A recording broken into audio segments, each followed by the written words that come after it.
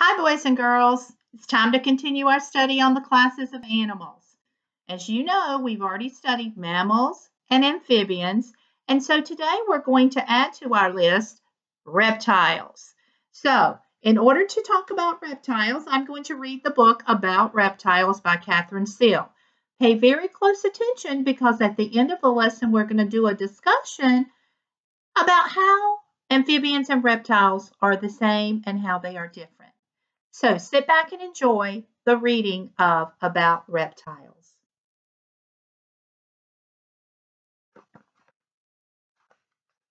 Reptiles have dry, scaly skin, like the rough green snake. Some reptiles have a hard bony plate, like the eastern box turtle. Reptiles have short legs, like the Texas horned lizard. Some reptiles have no legs at all, like the slender glass lizard.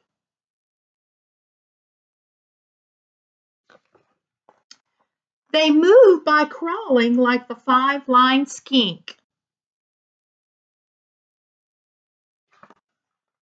or by swimming like the green turtle. Reptiles need warm temperatures like the collared lizard. You can tell why he's called the collared lizard, can't you? They hibernate in cold winter weather like the painted turtle. Most reptiles are meat eaters like the corn snake. A few eat meat and plants like the desert tortoise. Some reptiles use venom to capture their prey, like the eastern diamondback rattlesnake. Baby reptiles hatch from eggs, like the American alligators. If I were to give my opinion about this picture, those baby alligators are so cute. In some reptiles, the mother carries the eggs inside her body until they are ready to hatch, like the common garter snake. Young reptiles care for themselves as soon as they hatch, like loggerhead turtles.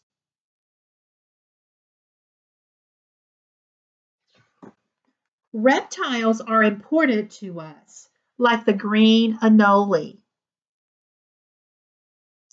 Now remember, Catherine Seal includes in her books a little bit more information about each picture.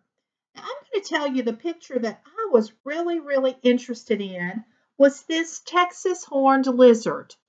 So I decided I was going to go to the back and read a little bit more information about the Texas horned lizard. Texas horned lizards are commonly called horned toads. Their spines serve as protection, and their bodies will inflate with air to make it hard for another animal to swallow them.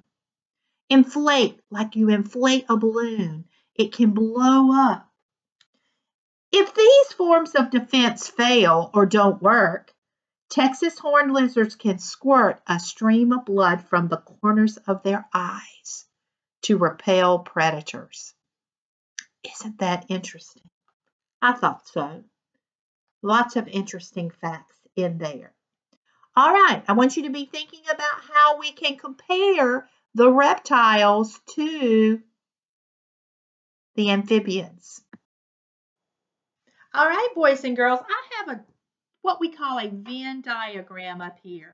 And I have drawn two circles, and I am going to compare amphibians and reptiles.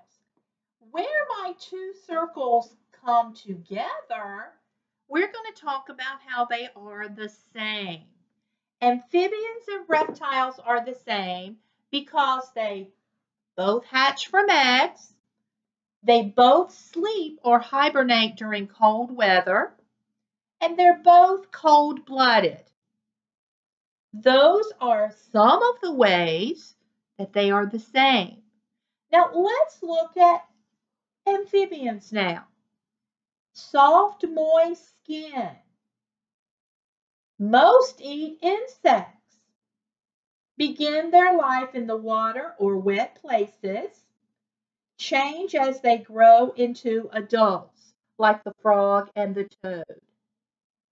If we go over here to the reptiles have dry, scaly skin, which was different from the amphibians. Most of them eat meat, which was different from the amphibians. Some have no legs. Some use venom to catch their prey. Oop, I missed. Some have a bony plate. Guys, reptiles, amphibians, and here is the way they're alike. That's very easy to read, isn't it? Because it is put into a Venn diagram. Now, boys and girls, today is Friday, and you are going to be just finding your facts. On Monday, you're going to do the page in your booklet on reptiles. 3 facts. Woo, yeah, 3 facts right here. 1 opinion. Notice how Mrs. Hodge shared that opinion during the reading.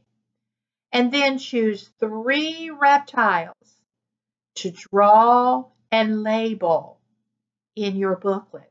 I hope you're keeping up with your booklets. I can't wait to be able to see what you have been doing. Okay, boys and girls, work hard, have a great weekend, and we'll see you again on Monday. Bye.